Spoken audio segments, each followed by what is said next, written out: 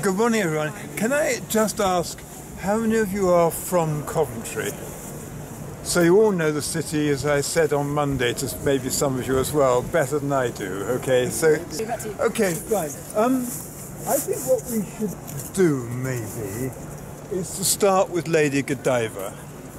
Lady Godiva is, you will know that I actually come from Plymouth, and I wrote the equivalent book on Plymouth's post-war history. Plymouth has Francis Drake, Coventry has Lady Godiva, you know, so the sort of iconography of Coventry is sort of Lady Godiva. And Lady Godiva here was a gift from a developer called Bassett Green, I think actually in the late 30s originally, because Lady Godiva in this sort of form pops up on drawings in Coventry from about 1940 onwards.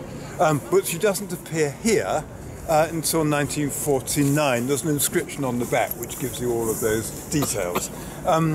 As a gift to the people of Coventry. So the city it was intended for was actually very different from the city that it started from. It's by William Reed Dick, who was a London sculptor that many of you will know for his war memorials and other sculpture. His studio in West London has only very recently been listed, I think, grade 2 star by Historic England. I think that's right. But you'll find Reed Dick's work all over the place. And the question was where to put it, and the answer clearly was Broadgate. Broadgate in the late 1930s was the centre of Coventry, a slightly different shape. And certainly a very different appearance to what it is now. But it was the sort of centre of town. And all the streets converged on Broadgate, and there was a big major shopping street down there called Smithford Street. You're not singing? I'm not going to sing. No, I'm not going to sing. No, I promise I won't sing. There's a big street down there with a major shop, and this was the main shopping and commercial district of Coventry. The development of Coventry was, as I say, a political act by the Labour Party, which was elected to Coventry in late 1937. And that administration was headed up by a man called George Hodgkinson, who was a trade unionist, a member of came up through the Independent Labour Party, and eventually was secretary of the Labour Party in Coventry, who had a vision of a socialist city as a sort of reaction against the failure of the first Labour government of MacDonald, Ramsay MacDonald, you know, which had failed to put in all the things that the voters who had voted for them thought they ought to have done. And Coventry, through the 30s, was governed by a coalition of Conservatives and Liberals, which, as far as one can make out, was pretty inactive. Although Coventry was a thriving city, because of the engineering industries that it was then supporting and booming. I mean, you know, cars, aero engines, armaments, telephones, you know, fabrics from Courtaulds, and all those great names were Coventry names. Actually, it didn't spend money on very much, except a certain amount of council housing in the suburbs. But the city centre, more or less, was sort of left alone.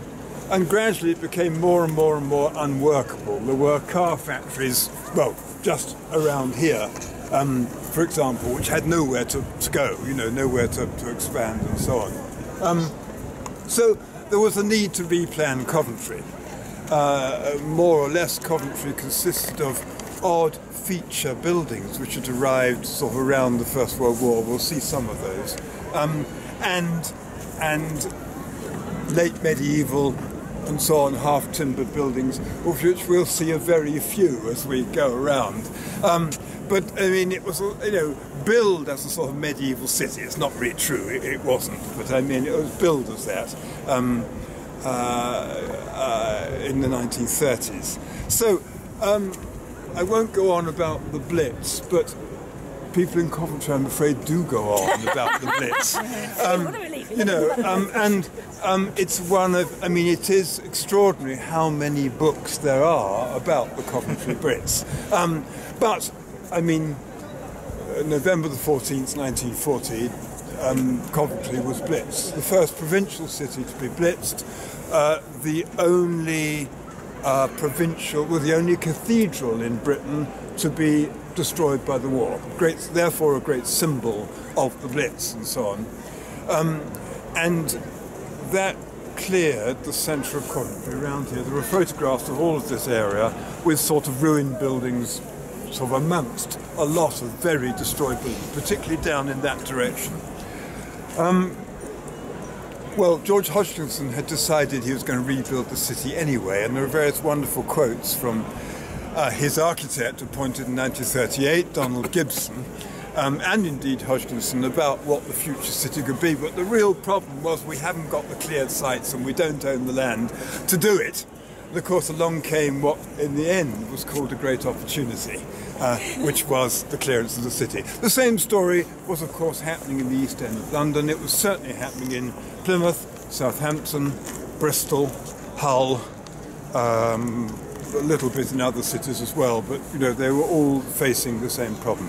Let's stop talking about history and just look at the clock. It's very important. Cameras out everyone, because with luck, Lady Godiva will appear. Oh gosh, I love this. It's better than television, isn't it?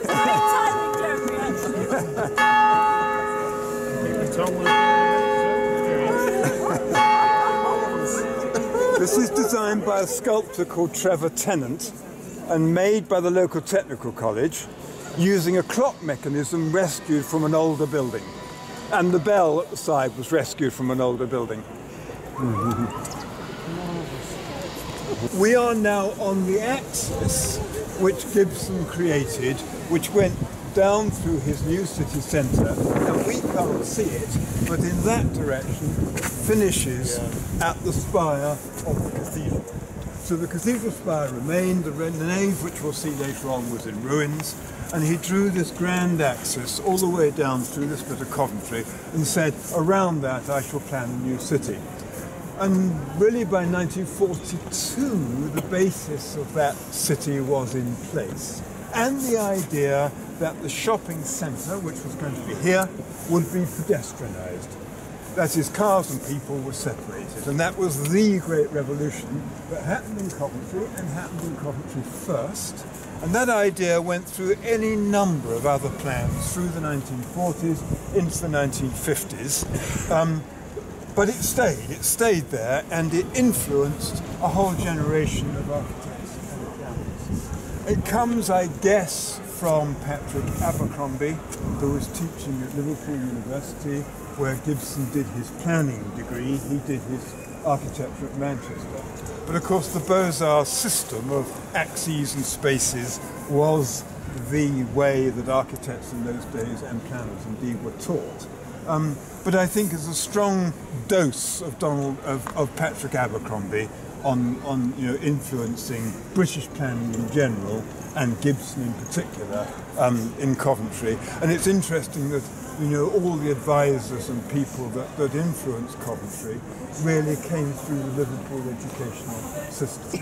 The architects came from Liverpool and from Birmingham. Birmingham was also teaching the same sort of idea. So there's a sort of strong local-ish influence as well on Gibson and his staff, in all sorts of different styles. And it's interesting that a city which was all about technical innovation, the motor car industry, etc., didn't really have innovation as far as its architecture was concerned. What we're looking at, the half-timbered job through there, is allegedly steel-framed, an office building from the late 1930s. I still cannot find out who the architects were, and I have never found any drawings for it. If anyone ever finds any, please publish it. It copies, of course, real medieval buildings which are in behind it. But that street was, again, one of the major shopping streets. It led down to a sort of modernist Art Deco theatre, which survived the war and was only destroyed relatively recently. So there was that as a new building. And then there was the town hall, which was in the sort of Tudor style, which we'll come round to see, which is up round that way. So Coventry was experimenting with all sorts of styles, and of course there were classical banks. The bank here, the headquarters, local headquarters, was the National Provincial Bank, early 1930s, and next to it we'll see in a second Lloyd's Bank, in sort of bankers classical. It's actually darn good bankers classical, and if you get a bit of time later on, you could go into the halls, wear your togas to sort of blend in properly, you know, because they are sort of splendidly Roman inside. But they were the sort of sharp new architecture, if you like, of 1920s, 1930s Coventry. So it certainly was not into modernism. Gibson's plan developed through the 1940s, and he invents an architecture for Coventry, an architecture which can be used for different types of buildings, different sizes, different types, and so on. Lots of frustration about getting it through the ministry. It gets delayed and delayed and delayed and delayed. Other cities, like Plymouth, for example, are busy building, while Coventry is still scratching its head thinking about what it's going to do and when it's going to do it. But under Hodgkinson, the city council become the developers for the city centre, which is very, very, very unusual. Usually, you know, it was councils inviting developers in with their architects. Coventry is a huge exception from that point of view. So a lot of the buildings in the city centre are directly designed by the City Architects Department, or they are designed in accordance with the City Architects Department and approved by them. So Broadgate House that we're looking at across here is designed by Donald Gibson and his department. The designs emerged from about 1944 onwards, and what we're seeing now is more or less on the drawing board by about 1948 or so. Any number of iterations of it, some of them even with sort of curvy cornered windows and all sorts of interesting variations. But this idea of blocks making corners, link blocks between being more horizontal, blocks on corners made of brick. They circle around Lady Godiva, who sits in the middle of a big lawn with gardens, and they deliver people to the city centre, and it becomes pedestrianised from this point on. The ramp is a 1980s addition before you would have been able to see right the way down into the precinct in there. Looking at this facade, with its very obviously non-structural brickwork, you know, it's cladding, it's brickworkers cladding. The original windows, the chisel type metal windows are still here, and although the big lift box there has been reclad, the colour and the size of the cladding is about right. And then round the back, one day when you've got more time, you'll find it's all brick with little round windows in it, looking for all the world like a little bit of Dudok or something like that from Holland. There's a great big structure set back from the facade with mushroom columns inside. Again, maybe looking back to a sort of 1930s structure. But I think this is still, even with the recladding, one of the best buildings of the time in Coventry, and certainly the right scale. You know, it's saying this is a city scale, it's big and massive, and this is what the new Coventry should look like. So you get the point when you see the three buildings together of making a place in the city. And on that last column on the end there are all the initials of all the people involved on the project. And it's quite a nice challenge to take that column, the one with Timpson's sign strapped across it. And there's Donald Gibson's initials, Fred Pooley, who later became county architect of Buckinghamshire, is there as an architect. Raymond Ash, who became county architect of Surrey, is there. Brian Bunch, who designed Stevenage, is there, and many others. A distinguished lot, actually. Here's the crossing. Acts as the cathedral, and Gibson's idea was that these little streets, which were specifically not taller than any of the cathedrals or churches, would just melt into the existing plan as they stretched into the older city. But Arthur Ling was sort of totally against that idea. He wanted something much more complicated, more influenced by Gordon Cullen's Townscape, certainly, more influenced, I think, by the Line Barn in Rotterdam and by Vällingby, the satellite suburb of Stockholm. I have a photograph in the book of Arthur Ling standing in the line barn, so we know he knew about that. But I think he was a guy who really knew an awful lot about European architecture. He was an expert on Russian architecture, I mean Soviet Russian architecture, because he was a communist. Ling knew about planning in Moscow. And you know, the Stalin plan for Moscow has these great towers, and that certainly influenced Ling. I mean, he introduced the first tower blocks of the city. And he was certainly influenced by Soviet architecture. There's no doubt about that at all, although this is rather more modest and actually rather prettier. So anyway, we have the upper precinct by Gibson, lower precinct very much altered by Arthur Ling from 1955 onwards, finished in the early 60s. You can just pick it out still. There's the Lady Godiva restaurant cafe, which is the circular drum. And then shops only on each side, because there was no need for offices. There was no demand for offices whatsoever. And then the fourth block for the corner was filled in, not with shopping, but with the Locarno dance hall. And the Locarno's entrance was a glass tower in the middle of here. There's a photograph in the book. I.e., this is a pedestrian place. There is now no room for traffic. We have stopped the traffic by putting this glass box in the middle. So the Locarno with mosaics by an artist called Fred Millett, which are quite fun, was up above shopping, and the canopy did continue around the corners. The point was that the street was axial to Hillman House, the first of the inner city towers, designed by Ling's department, a chap called Michael McClellan, who was an extremely good architect. And it's sort of based on a Frank Lloyd Wright tower, sort of, but when you look at them both together, they're not really. There's a sort of impression of it. But I think the idea was to get this sort of interesting profile. But one of the problems, obviously, is that the core comes right down in the busiest bit, i.e. the exit to the shopping street. Yeah. So you get this rather odd core coming down sort of in the wrong place, you know. And that's a trick as we walk through. Let's just glance left as you go along with some early 50s shops by Gibson with very curious columns for the arcade.